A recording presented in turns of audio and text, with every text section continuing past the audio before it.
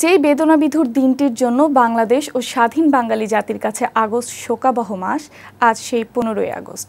1975 সালে রাজধানী ধানমন্ডি 32 নম্বর সড়কে নিজ বাসভবনে জাতির জনক শেখ মুজিবুর রহমান সহ তার পরিবারের ঘুমন্ত সদস্যদের ভোররাতে হত্যা করেছিল দেশের বিপদগামী সেনা সদস্যরা। বিদেশে থাকায় বেঁচে গিয়েছিলেন বঙ্গবন্ধুর দুই কন্যা শেখ হাসিনা ও শেখ রেহানা। প্রতি বছর দিনটি ফিরে আসে এক অমোচনীয় কালিমা স্মৃতি নিয়ে। দিনটি জাতীয় শোকের। জয়দেব দাসের প্রতিবেদন। এবারে সংগ্রাম আমাদের মুক্তির সংগ্রাম, এবারে সংগ্রাম স্বাধীনতার সংগ্রাম। 1971 সালে সারা পৃথিবীর রাজনীতি সচেতন মানুষ কান পেতেছিল বঙ্গবন্ধুর এই 7ই মার্চের ভাষণের বার্তা জানতে। এ ভাষণ শুধু দেশের না, পৃথিবীর বিরল ঐতিহাসিক রাজনৈতিক নিদর্শন হয়ে আছে। স্বাধীন বাঙালি জাতির জনক শেখ মুজিবুর রহমান তার 55 বছরের জীবনের সবটুকু সময়, সবটুকু ভালোবাসা, এমনকি নিজের প্রাণটাও দিয়েছেন সুন্দর বাংলাদেশ ও তার মানুষের মঙ্গলের জন্য। সমাজ যেন খুনে ভরে গেছে, এই সমাজকে আমি চরম আঘাত করতে চাই। অত্যন্ত দৃঢ়চেতা মানুষ ছিলেন।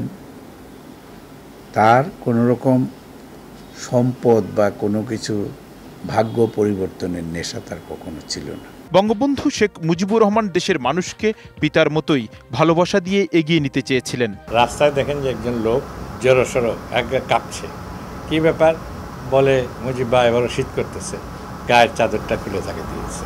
এই হলো শেখ মুজিব। কিন্তু দুর্ভাগ্য, স্বাধীন স্বদেশে যাদের তিনি সন্তান সমতুল্য করে বিশ্বাস করেছেন, তাদেরই একদল বিপদগামী সেনা সদস্য দেশীয় এবং বিদেশি ষড়যন্ত্রের অংশ হিসেবে হত্যা করেছে জাতির জনককে। এবং যদি আজকে বেঁচে থাকতেন, আজকে মানুষ আমরা যেন মাহাথির বা ম্যান্ডেলার দৃষ্টান্ত দেই বিশ্বব্যাপী, তখন হয়তো মানুষ শেখ মুজিবের দৃষ্টান্ত দিত।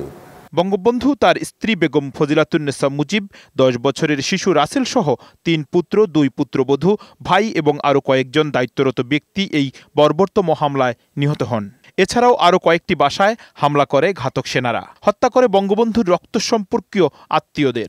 সেসব হামলায়ও 10 বছরের আরেক শিশু সুকান্ত প্রাণ ভিক্ষা পায়নি। বঙ্গবন্ধুকে বাঁচাতে এগিয়ে আসা একমাত্র সেনা কর্মকর্তা কর্নেল জামিলকেও তার ঘাতক সেনা সহকর্মীরা পথিমধ্যে হত্যা করে। এমন নির্মম রাজনৈতিক হত্যাকাণ্ডের ইতিহাস বিশ্বে খুঁজে পাওয়া কঠিন। তার মতো লোক খুব কমই জন্মগ্রহণ করে, এই জন্য তিনি ক্ষণগণ্য। বঙ্গবন্ধুর মতো মহাপ্রাণ নেতা বিশ্বেই বিরল। বঙ্গবন্ধুকে দিয়েই সদ্য স্বাধীন বাংলাদেশকে চিনত বিশ্ববাসী। বঙ্গবন্ধুকে হত্যা করা কেবল জাতি ও দেশের জন্য চিরকলঙ্কের ইতিহাসই হয়ে রয়নি, এক স্থায়ী ক্ষত তৈরি করেছে রাজনীতিতে, যার মূল্য আজও দিতে হচ্ছে। বাঙালি জাতি দীর্ঘদিন আন্দোলন সংগ্রামের মধ্য দিয়ে যে অর্জন, সমস্ত অর্জনগুলো বঙ্গবন্ধু হত্যার মধ্য দিয়ে ভুলুণ্ঠিত হয়েছে। প্রগতির রথযাত্রা আবার পিছন দিক দিয়ে চলে গিয়েছে। এটা আমাদের আরেকটা দুর্ভাগ্য। ঘটনাচক্রে বেঁচে গিয়েছিলেন বঙ্গবন্ধুর দুই কন্যা শেখ হাসিনা ও শেখ রেহানা। বঙ্গবন্ধুর মৃত্যুতে আওয়ামী লীগকে ধ্বংসের চেষ্টা করেছিল পরবর্তী সামরিক ও বেসামরিক আওয়ামী লীগ বিরোধী সরকারগুলো। কিছু ত্যাগী নেতা ধরে রাখেন দলকে। 1981 সালে শেখ হাসিনা দেশে ফিরে পুনরুজ্জীবিত করেন আওয়ামী লীগকে। রাষ্ট্র ক্ষমতায় গিয়ে পিতার খুনিদের বিচার নিশ্চিত করেছেন, যার শতভাগ আজও বাস্তবায়ন হয়নি। জয়দেব দাস, বৈশাখী সংবাদ, বঙ্গবন্ধু ভবন প্রাঙ্গণ, ধানমন্ডি, ঢাকা।